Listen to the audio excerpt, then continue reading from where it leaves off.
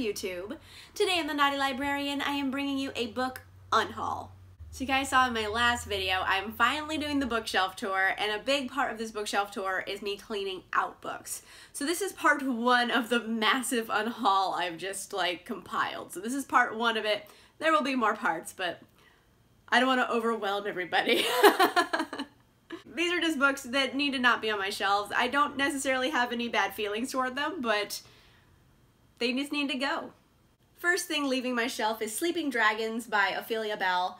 This is an omnibus, so I think it's like 4 novellas, I believe. And this was kind of a guilt buy. I was at a book festival and the author was there and I was talking to her and I kind of didn't really want to buy the book, but then I was talking to her, so then I felt guilty for not buying the book, so I bought it. This is a paranormal romance. I'm just really not interested in it. You know, no hard feelings.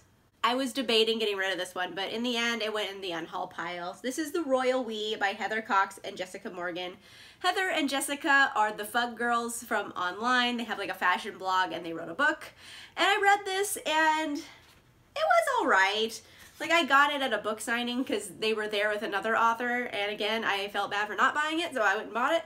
But I did read this, and it's not bad, it's just not particularly something I loved. So it's going to make room for other books I actually do love. I'm going to get rid of both Passenger and Wayfarer, both by Alexandra Bracken. I got these because I like the premise of it, and Alexandra Bracken, you know, is a very popular author. I did read The Darkest Minds, and I did not like it. I know I'm the rare person who didn't like it. And these have been on my shelf for so long, and I've kind of been soured to Alexandra Bracken books because I didn't like that other book so much. But, you know, they've been on my shelf for this many years, and I still haven't read them, so chances are I'm just never going to read them. And I got both of these at library book sales, so it's not like I invested a lot of money. But I'd rather donate them to someone who will read them and love them, because I'm not doing it. I'm also going to get rid of Soundless by Rochelle Mead. I love Rochelle Mead. I love the Vampire Academy series. I love the Bloodline series. Those are my jams. But I really haven't read anything else by Rochelle Mead. And I did get this at a library book sale. It's like practically brand new. So it was a good find for a library book sale. But, I'm just not gonna read it. Like, I'd want to read it, but like I know I'm not going to, so I'd rather just donate to someone who's gonna read it and love it. Also leaving my shelves is Wildest Dreams by Jane Ann Krentz. This is 2 novellas, I believe, and I constantly see, you know, her books at library book sales, and perhaps that should be my first clue that maybe they're not that popular, but I constantly see her books at library book sales, and I have picked up a few because I think they're just like generic romancing type of things, but like I have zero desire to read this. Zero desire, so I'm just gonna leave, just gonna make space for books that I actually am going to read. I'm also getting rid of God's Behaving Badly by Marie Phillips. This was just kind of an impulse buy. I got it at a library book sale, and I had heard about this like probably back when I was in college, like a long time ago, and I wanted to read it. It seems kind of funny, but it's the kind of book I would have liked when I was younger and didn't know about a lot of other genres out there, and now that I've read so much more books, I don't see myself loving this as much as I would have hoped to. So I'm just going to donate it. It needs to go to a happy home. I'm going to get rid of The 13th Continuum by Jennifer Brody. Okay, here's the deal with this. I go to a lot of book festivals because I'm fortunate that I live in Los Angeles. There's many of them. And Jennifer Brody is a local author, and she is at all of them. Like, literally almost every festival I go to, she's there, and I constantly see her, but I never had interest in her book. And it got to the point where I'm just like, I've seen her like 18 times. I need to just buy her book. So I did. And it's signed. And I just know I'm never, ever going to read it. Like, it sounds like a cool idea, but I just know I'm never going to read it. Never, ever. So I'm just going to get rid of it. I don't know why I bought it. Just guilt, I guess. Another library book sale find was Before the Fall by Noah Hawley. And it's one of those like generic fiction books that I saw and I had heard about and thought was cool. You know how Lost had all of those supernatural elements? This is like that, but with fewer supernatural elements, I think. And I'm just not into it. Like, it's on my shelf because I've heard good things about it. It's supposed to be good. But does it have a dragon? No, it doesn't. So I'm probably not going to read it. I honestly forgot I still owned Delirium by Lauren Oliver. I forgot I owned it because I really disliked it. It was unpleasant for me to read. I think perhaps if I would have read this when it was first released, I might have enjoyed it more, but now that I read it long after it was released and I had read many other books who frankly did it better, it wasn't as good anymore.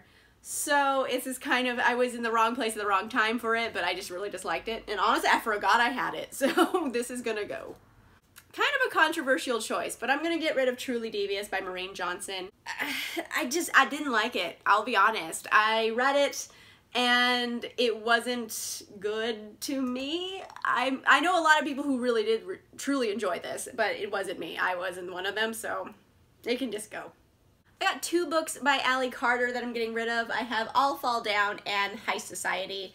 I got these at library book sales and I just never see myself reading them. They're like generic YA thriller, heist, caper kind of stories. And I'm sure they have something to offer the right reader. It's just, they've been on my shelf this long and I haven't ever opened them, so they should just go. Another book I totally forgot was on my shelf was Fallen by Lauren Kate. Did not remember I owned this. I read it like a long time ago and it was bad. Like legit, very bad. Like, I don't even know. It's just like generic Twilight-y offshoot YA paranormal fiction and it's just bad. It was, oh gosh, it was so bad. Like, it hurt my soul that it was this bad and it was on my shelf still and I didn't remember. Like, I found some weird shit on these shelves when I really went looking. So yeah, this one, it is going. It was bad. I'm gonna get rid of Bring Me Their Hearts by Sarah Wolf.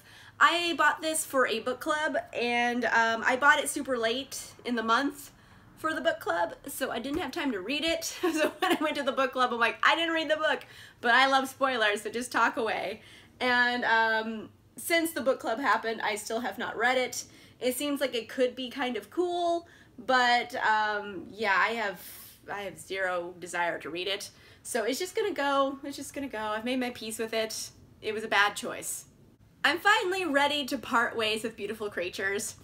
I've had it on my shelf for a long time because I did like Beautiful Creatures, but the rest of the books of the series were so bad, like really bad, really bad. Beautiful Creatures was alright though, so I kept it just for the sake of having it, and then I was like, I never want to see it again.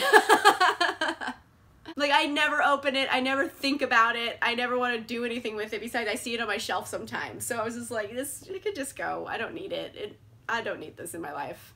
I'm gonna get rid of Into the Shadow by Christina Dodd. It's just generic paranormal romance type of stuff, and I have like very little to no interest in reading it.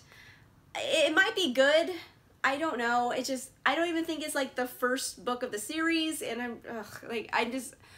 I don't have enough time in the day to read all of the books in the world, and this is one I'm just gonna have to part with. If I ever want to read it in the future, I could get it from the library, but it's gonna leave. Also leaving is Night of the Wolf by Alice Borchardt, and this is, like, I bought it because I thought it was a romance, and now I don't think it's a romance. I think it's historical paranormal fiction because it is, like, in the Roman Empire, and I think there's werewolves. I'm not sure, but, like, bleh. I'm never gonna read it. Never ever. Okay, controversial pick. I'm gonna get rid of Outlander by Diana Gabaldon because I will never read this. Like, I have made my peace with it.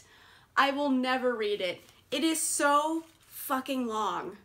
It's insane how long it is. How long are you? So it's 850 pages, and then there's like a little bit of like the next book in here. So 850 pages?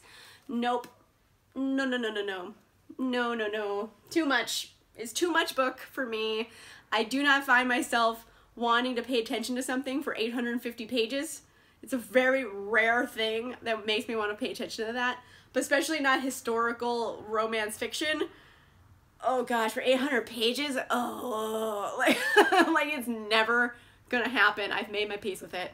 I'm a monster, I know, but it's never gonna happen. I'm gonna get rid of The Scent of Shadows by Vicki Peterson. Got this at a library book sale. It's just kind of an urban fantasy story, but I kind of thought the writing was a little bad. That's kind of weird because I haven't really read it, but I did skim it to see. I'm like, well, does this sound like something I might try to pick up? And I skimmed it, and the writing I read while skimming was not very good. So I don't foresee myself picking this up.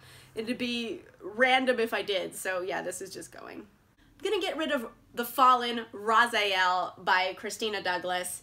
It is paranormal romance. It's about fallen angels, and like I never get into angels. Like it's hard to write a good angel story, and like I haven't really read a good angel story, and I don't have high hopes for this one being very good either. So I mean, the cover's cool. It's got a nice font and the cover's nice, but I'm not gonna read it. It's gonna go.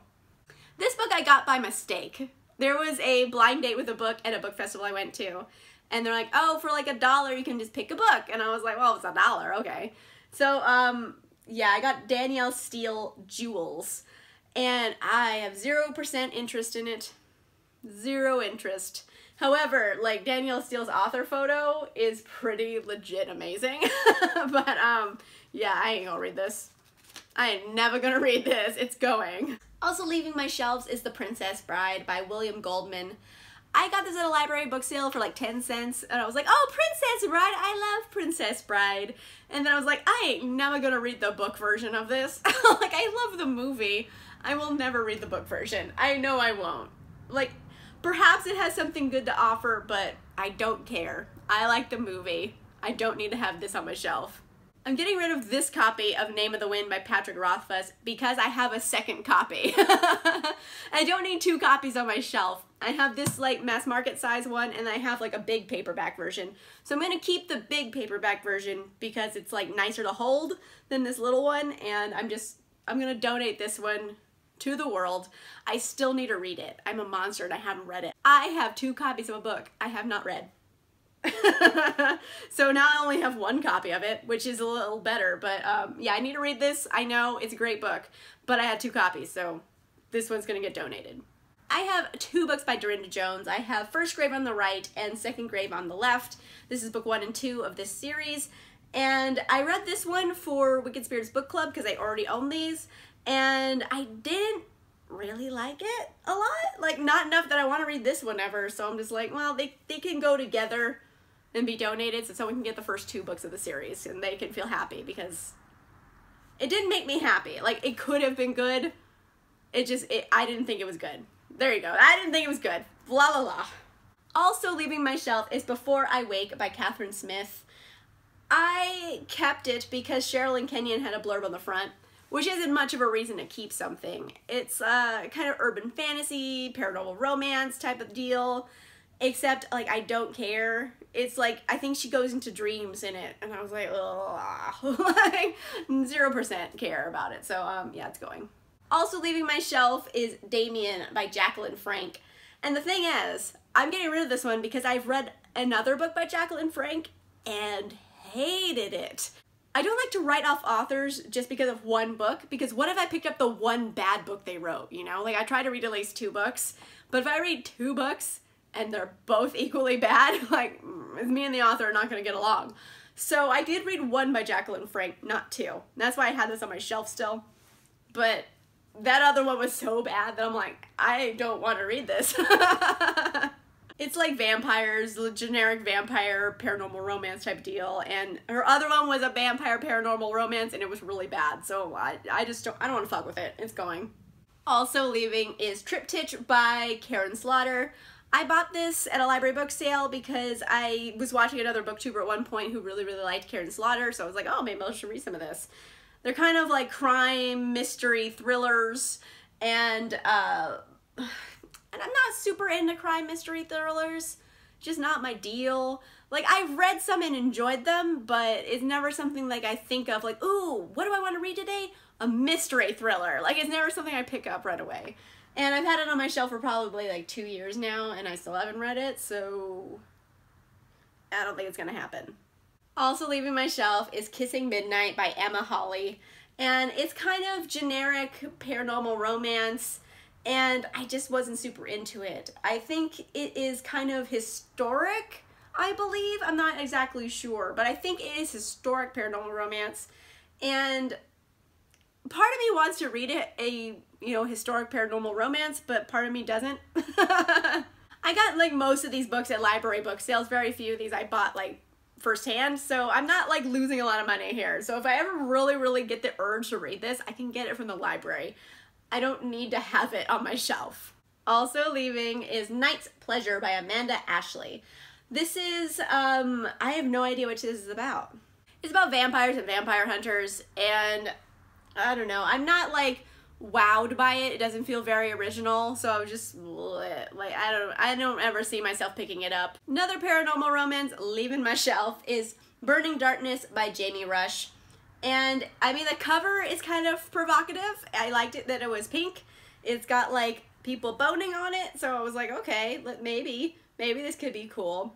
But it's more or less, it's not necessarily paranormal necessarily, like, I don't know, it's kind of more sci-fi, I would say, because it is about like people who have gained supernatural abilities due to like a science experiment gone wrong, and then they had kids and the kids are off in the world and they're getting hunted. So people are hunting these like magic kids. Well, they're like a grown-up now, so magic offspring of these like people, but it happened because of a science experiment. So I don't really think it's paranormal so much as it's sci-fi. And I don't know, I'm just going down a rabbit hole here. I just don't see myself reading it. I'm also getting rid of Into the Fury by Kat Martin. This is romantic suspense, and I'll just read you the first line of it because it like fully shows you why I'm getting rid of it. Sinners, whores, and sluts beware, your time is at hand. A faceless menace is threatening lingerie models on a cross-country tour, and Ethan Brody is there to defend and protect. Which is fucking ridiculous. Like, I'm sure she's not calling these people whores, but like, and it's probably a killer saying that, but I'm like, why put that on the blurb? Oh my goodness. And then it's like, oh, he's hunting a crew of lingerie models on tour and this one guy's defending him. It's so fucking ridiculous that I can't with it. Like, it's so bad. I can't. Oh my, Also leaving my shelf is Smoke and Ashes by Tanya Huff. Like, part of me still wants to read this, but part of me also doesn't want to read this. I'm kind of a little on the fence about it. Mainly just because the cover looks terrible. Like, it's a terrible cover. Look at that.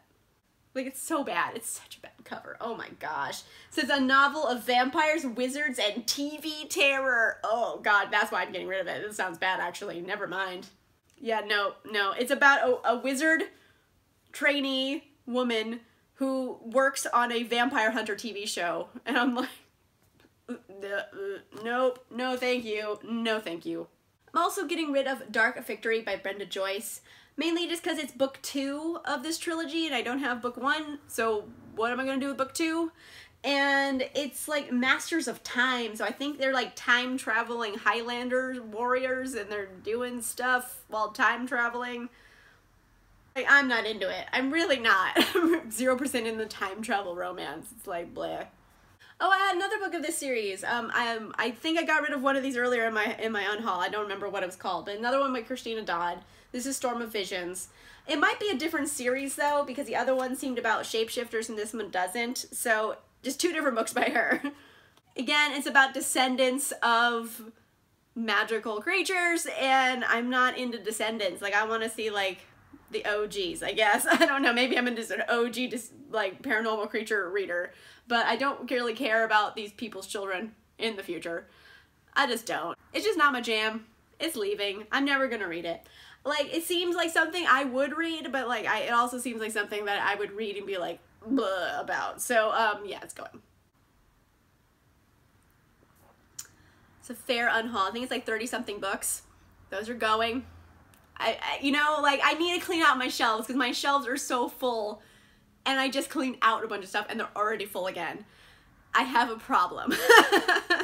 In my defense, though, like, I didn't spend a lot of money on these books. Like, very few of them I bought wholesale. Like, most of these are library book sales or secondhand or someone gave to me. So, realistically, I may be losing maybe 40 bucks. That's because I bought like 2 of these books firsthand. I don't really feel bad about these leaving my shelves. Like, I can't remember any of the titles in here and thinking like, oh, maybe I shouldn't have gotten rid of that. Like, none of them do that to me, so I feel like I'm making a good choice. So this is leaving. I feel good. It's good to just clean out your shelf sometimes. You gotta make peace with things you're not gonna read. Let me know in the comments down below, have you actually read any of the books I'm getting rid of? And if so, I mean, you could try to make your case why I should keep it, but chances are they will have already been donated by the time this video airs. So make your case down below just in case that's not that case and I still have it. So yeah, let me know in the comments down below. If you like this video, make sure you give it a like. And if you want to see more videos, make sure you subscribe. And I'll see you guys soon. Bye!